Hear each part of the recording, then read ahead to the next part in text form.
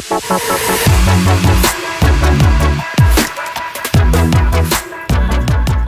let's first start creating our little model. So let's just create a tube. Let's do end caps. Let's just quickly model the whole thing. So polygon, I guess. Let's do let's put this thing to polygon to modeling. I never really model inside of Houdini, so I'm super slow with this whole process. Polygons, poly extrude, then inset. Let's repeat the process, something like that. Then let's inset, something like that, and then maybe poly bevel. Let's group some edges. And again, I know I'm doing a little bit faster now, but if you want to reiterate how stuff like this works, just go back into the earlier parts that show how this stuff works and refer back to those. So I'm just grouping here based on edge angle, so group 1, and then I'm gonna bevel those edges. All right. So I guess that's an okay knob. Maybe it will be cool to also do some like more of an inset here as well.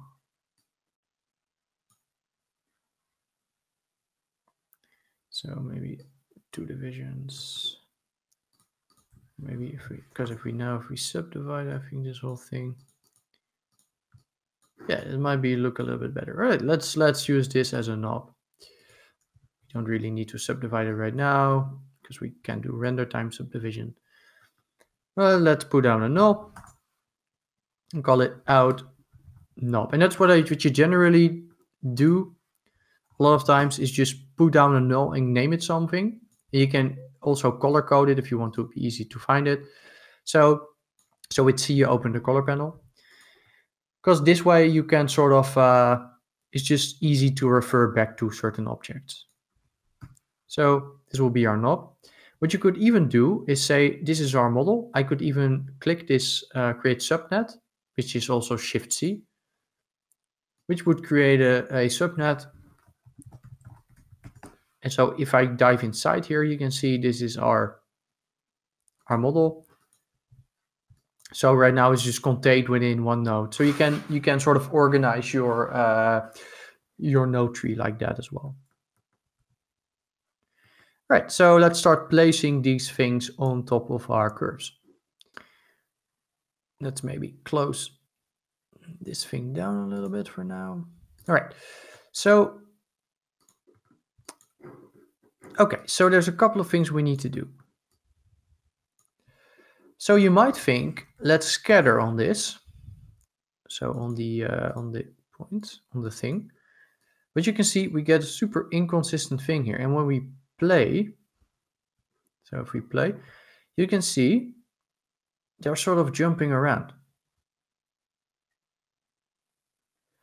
So that's not really ideal. So kind of what we want to do first is put down a time shift. So what time shift will do is shift time. Kind of makes sense, right? So by default, this is just set to $F, which means means the current frame. So frame 108 here, frame 108.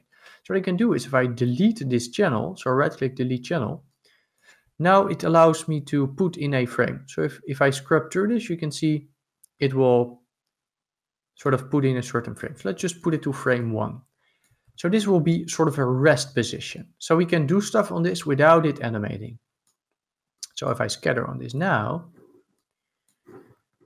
you see that I have points on here. And of course, now they won't randomly move about. So that's already a lot better. Okay, but you kind of want, so you want these to sort of move with the original curve. Because, I mean, we do want to keep the animation, right? So there's multiple ways to do that. But let's make just a simple, let's just use a simple node called point deform. So point deform will allow you to give a geometry that you want to deform, so mesh to deform, first input. Then rest point lattice. So this means what do we want to use as a rest geometry? So that's of course the thing we use the time shift. And then deformed point lattice. So what do we want to use to deform? Let's just use the animated thing. Let's have a look. And now you can see it's animating, but we don't have the jittering stuff going on. So far so good, right? But you might notice that sort of the distribution along these things is super, well, not great. So if I make it like a lot lower, like some curves will have, like if I template my curves, some curves will have only 1 or 2, and some will have a lot. So that's not really ideal. So how can we solve this? So we're going to use something called a for each loop. So that's something we haven't used before, which is super useful, and you use it a lot.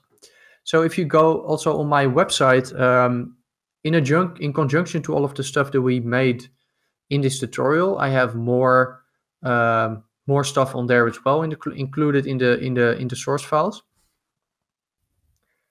For example, there's this this bridge thing, which like sort of procedural bridge, which you can sort of control.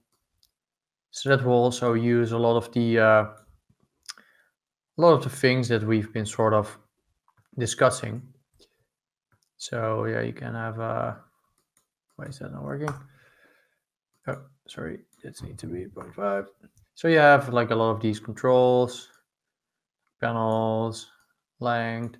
So, and that uses a lot of the same things, including the for each loops and stuff. So, I mean, do check that out. You can download that if you're a Patreon supporter.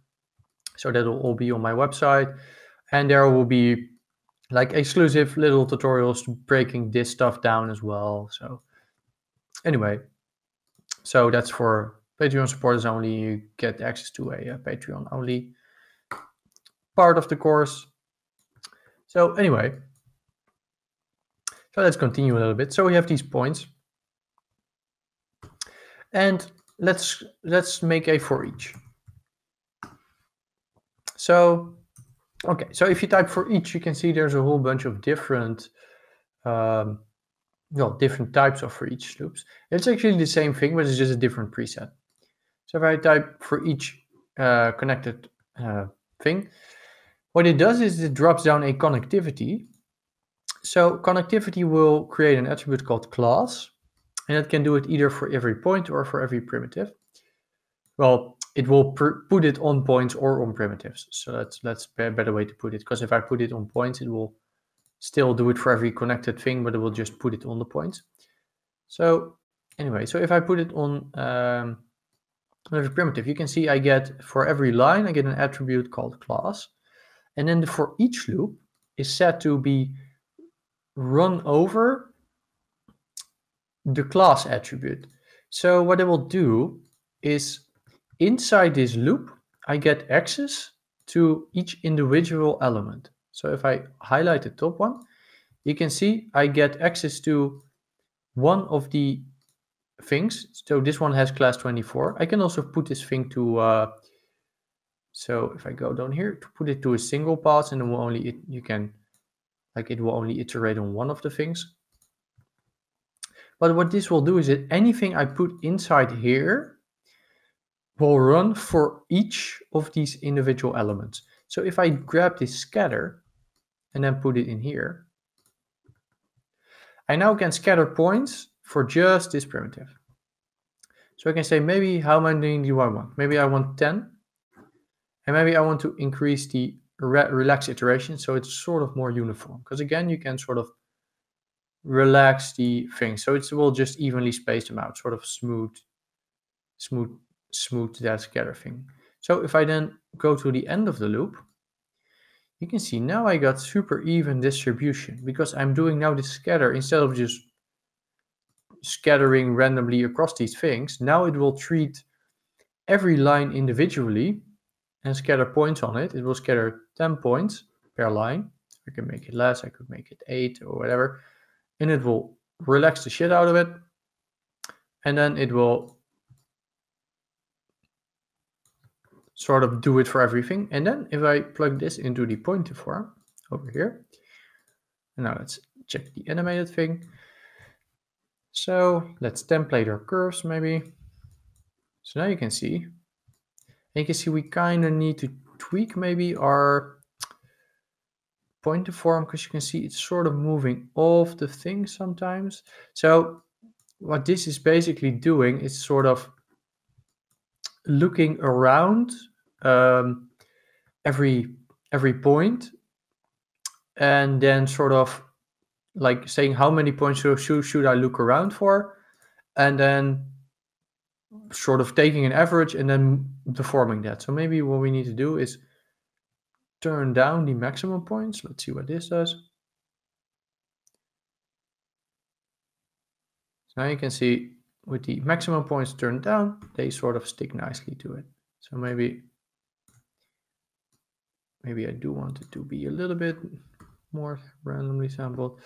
So this sort of roughly gives us what we, some will slide a little bit, but for this procedural setup, that's sort of, I mean, you're not gonna see that. If you wanted to sort of not have because these curves sometimes also get longer and shorter because we are adding to the position. That's just a thing that you are gonna get when you're doing this like procedurally driven like this. If you're doing this with simulation, of course you could like do that differently, but again, this course is not about simulation. So yeah, now we have a nicely well, we have the curves looping, and then we have these things, and now let's start putting some copying the knobs on it. All right, so let's just copy some stuff to it. Let's make it packed in this case, because it just will be faster. Because again, if you use packed, then it will be references to the original geo. So right now, as you can see, I can sort of select those. Why is it acting weird?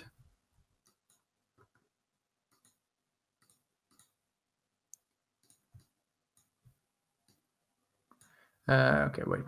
So let's go to the first frame. So now we can sort of, you can select these things as points individually. And like if we were to not pack them, then you can see it's just geometry. So, okay, so now we have these things, but you can see the sort of the way they angle looks a little bit weird, right? Because they are being oriented into the normal direction. So if you remember, we used the polyframe to angle them in a specific direction. Oh, and by the way, you can see there's this weird thing now going on where we keep seeing our points. So that's a viewport bug that's been in Houdini since since forever. How you can get rid of the viewport bug is either closing Houdini and opening it again, or you can just close your view. So scene view there, close it, press the plus icon, go to new view tab, viewers, scene view. Now you can see the problem is gone. So quick tip. Right, so if we merge these things together with the thing, by the way, let's maybe merge it over here so we just look at these things. So they're located inside of the tentacles, which we don't want. What we want is to sort of push them inside. So now you might think, like, how can we do it?